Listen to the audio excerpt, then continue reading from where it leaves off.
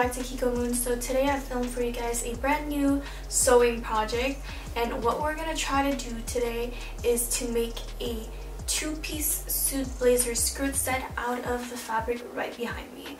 So this fabric is super lovely. It gives me this toile vibe slash the Chinese porcelain. I don't remember the name. I'm gonna be inserting it right here. Obviously this is not exactly the pattern that I'm like talking about because these are just like flowers. So the two-piece suit set is gonna be composed of a pleated skirt that I've actually already made. I'm planning on making like a blazer jacket out of the rest of this fabric. Unfortunately, I can't show it to you guys right now because I am using this fabric right now as a backdrop, and like I've already started like drawing the pieces out behind. So one fun fact about this fabric is that it doesn't come from a fabric store. I actually went to IKEA and they have this full range of like fabric to make curtains or like pillows and stuff like that.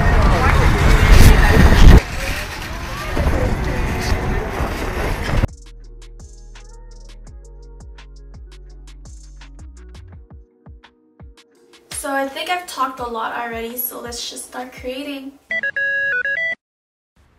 Alright, start with a simple rectangle with the length of half of your hips, and the height you can really decide on what length you want. I decided 13 inches. However, it did turn out just a bit long, so I would maybe take in an inch. Alright, here I drew for you guys what the pleat looks like from the side, and just take a second just to look at what it looks like.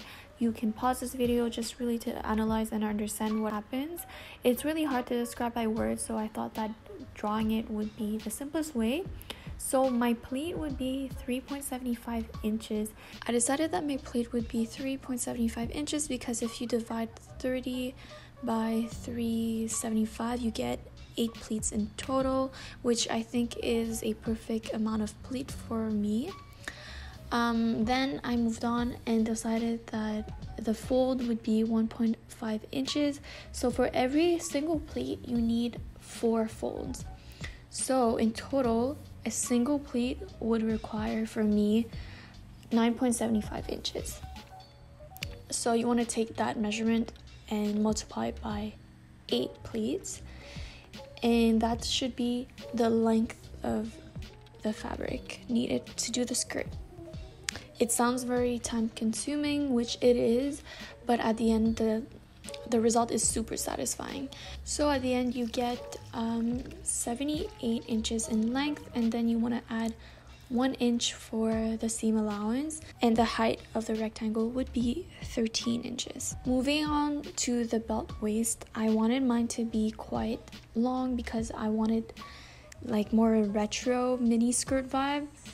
Now here we want to create a trapezoid. You're going to see in the tutorial that mine is a rectangle, but that's because I made a mistake.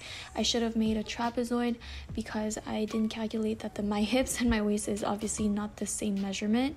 So you're going to make a trapezoid. The upper length is the length of your waist and the bottom length will be the length of your hips.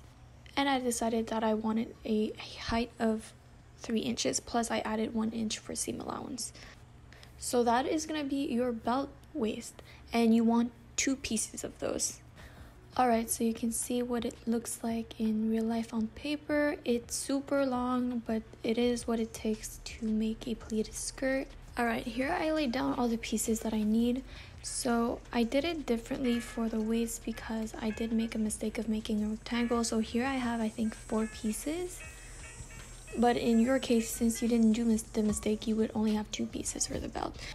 And then we have 2 pieces for the body of the pleated skirt. Alright, so here is super satisfying because I'm showing you guys how when everything is folded, it really shows what the pleats will look like. And I think this was my favorite part.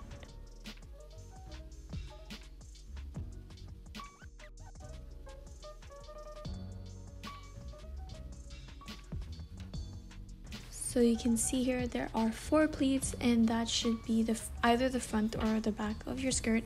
So you need 2 of those. One crucial element of making a pleated skirt is to always have an iron with you. I think every step of this tutorial I ironed it.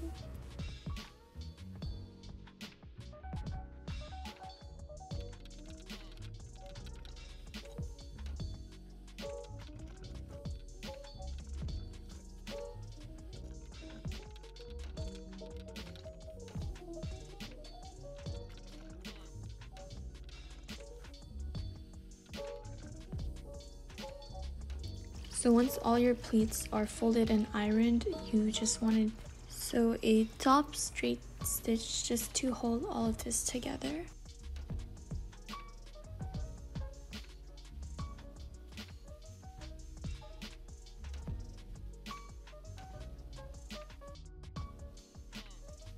Then sew the front and the back piece right sides together, fully on one side, and on the other side you can do maybe just half of the bottom because we need space at the top for the zipper.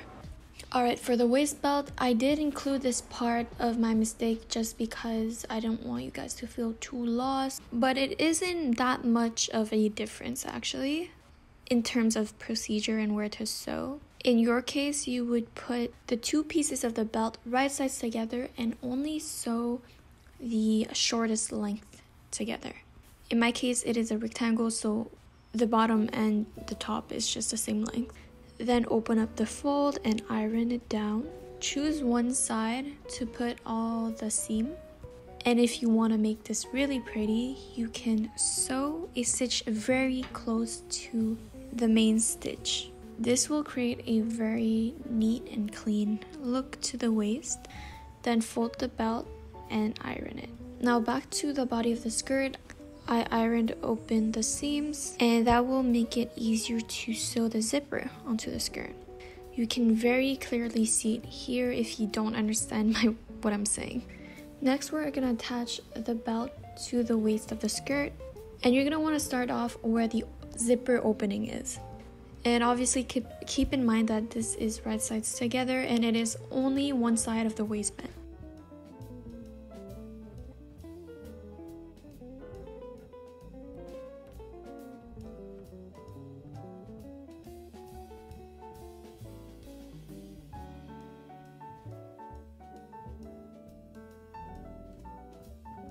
Alright, here I put a painting in my skirt because I thought that it would help you guys see more, but it just made it even more confusing, so you can just disregard that. Now once you're here, flip the skirt inside out and open the waist like so. You wanted it to be super straight and laid out, and start placing the zipper. The start of the zipper should start at the fold of the waistband, and this is super important. Doing so will allow you to fold the waistband onto the zipper. Think of it as a sandwich. The bread is the waistband and the zipper is the ham.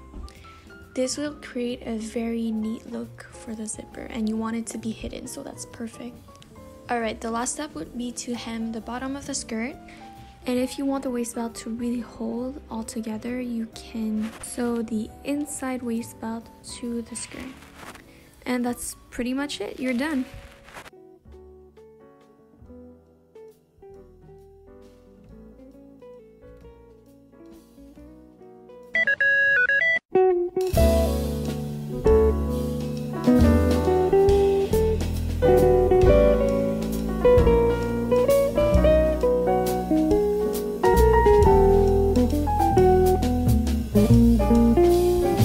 So this is the end of part 1. I hope you guys enjoyed this pleated skirt tutorial. If you guys want to know how I make the jacket, please stay tuned because it is going to be out next week, I believe, or maybe the week right after. And if you actually enjoyed this video, don't forget to give this video a little heart. Subscribe to my channel if you want to see more. Follow me on Instagram at kelly.bng if you're interested. And yeah, I'll see you guys next time. Bye bye.